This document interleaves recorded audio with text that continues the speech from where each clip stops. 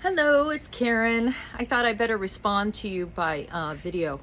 I can say a little bit more, I can explain a little bit more than I can if I text.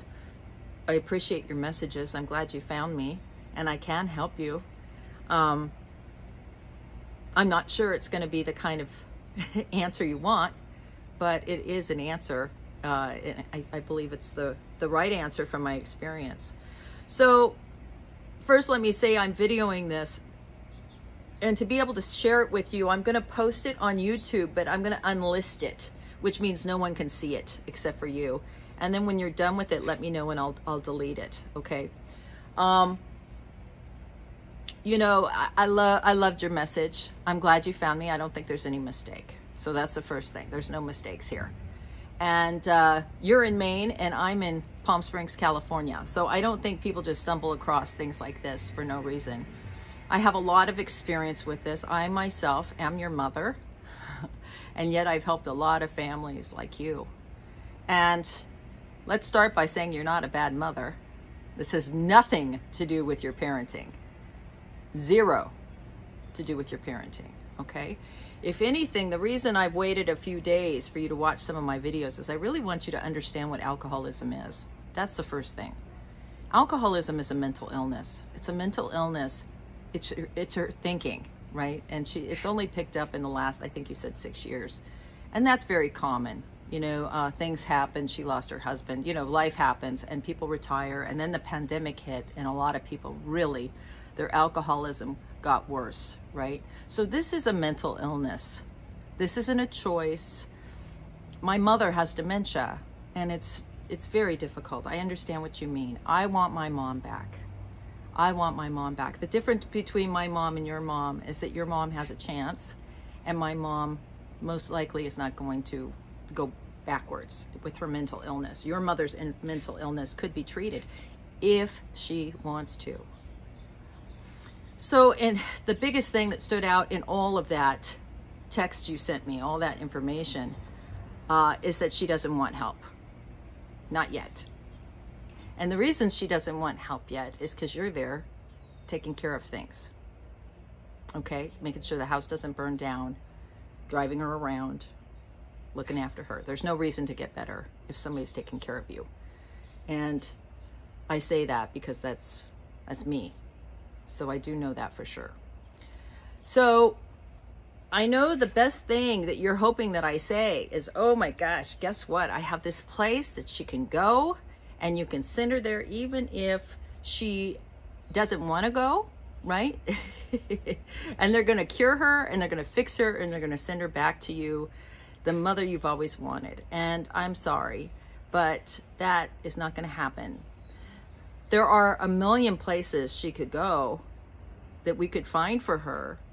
Maybe not a million places to go with Medicaid, but there are places we could have her go if she wanted help, and any of them will work if she wants help. So you mentioned that she went in and went to McLean's, which is one of the best places. Now, if you know McLean's is actually a behavioral health, a mental health place. That will help you connect the fact that alcoholism is a mental illness. Okay? She's suffering from a mental health issue, not a I don't love my daughter and grandkids issue. All right? It's not a I hate you issue. It's a mental health issue.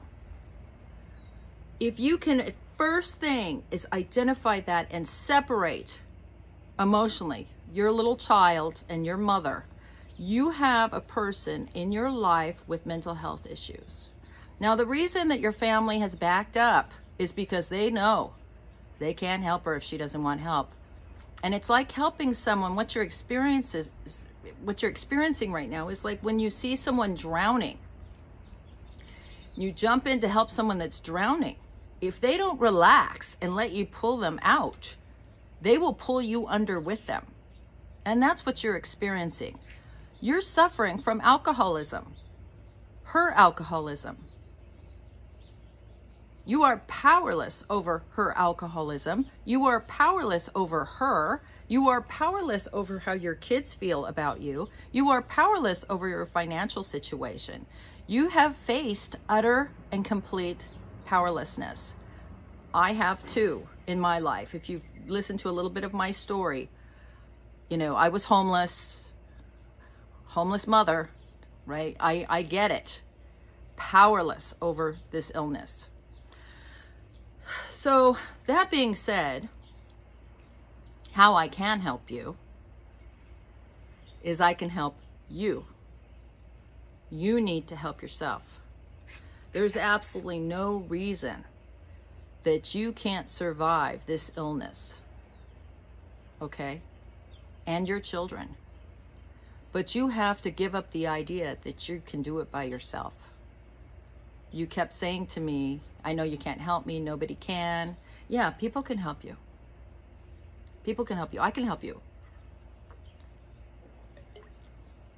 But just like your mother, you got to want help, which means you got to give up your own ideas of what you think's right and wrong. And here, let me decline this phone call. God, so hard. Technology. You've got to you're just like your mother. I see these two people in this storyline, and your mother is refusing help. She knows it all, right? She knows what to do. She knows what she wants. And I see you, and you know what you want. You want her to get cured. You want her to go away somewhere.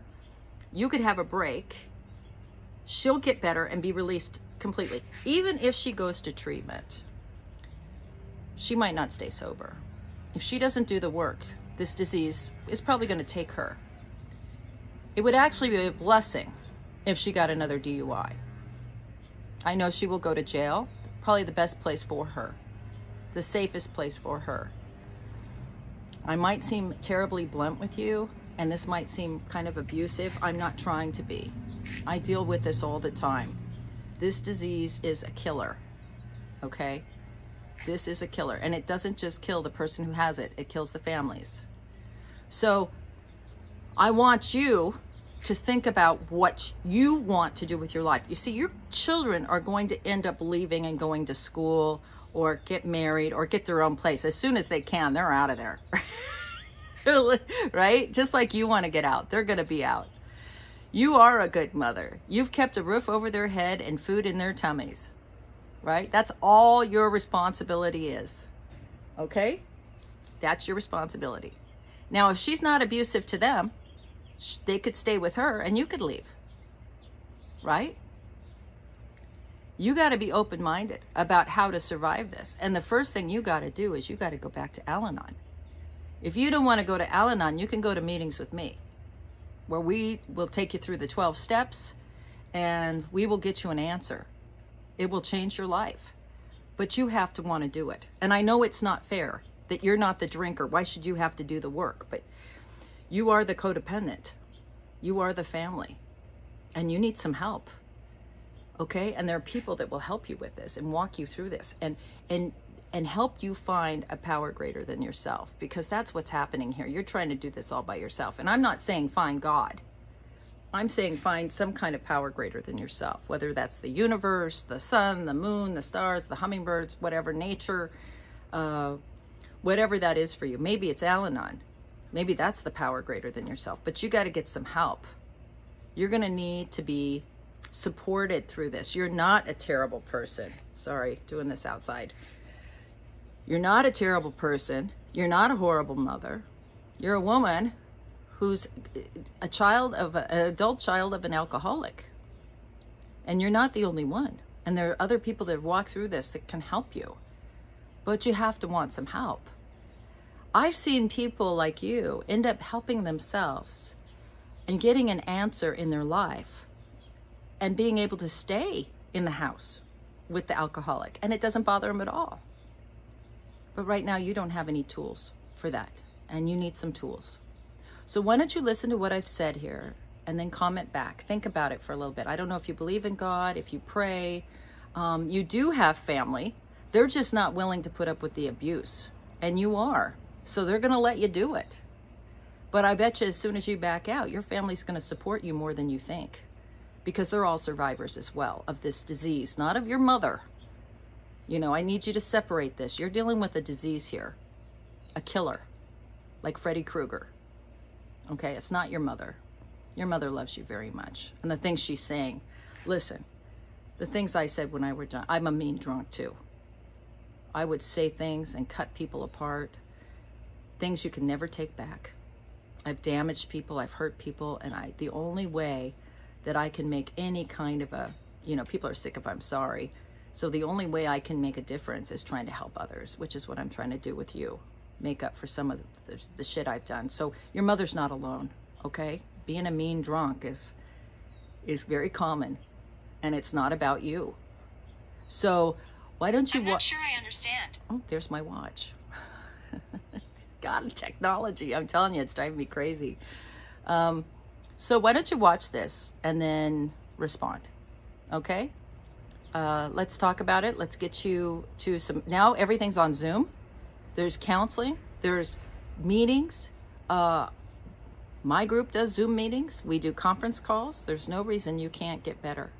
And you can't survive this. And you can't get back on your feet and move out and let your mom have her own life. If she wants to drink herself in her home, drink herself to death, it's her business. It's not yours. She doesn't want to get well. Leave her alone.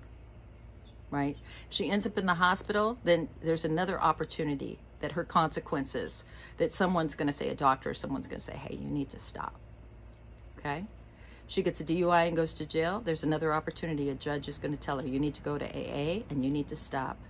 And just like if she gets told to go to AA, because that's what a treatment center will do. Once she gets out of a treatment center, she has to treat her illness by going to Alcoholics Anonymous and doing the 12 steps. So why would you be any different? If you want her to do it, why won't you do it?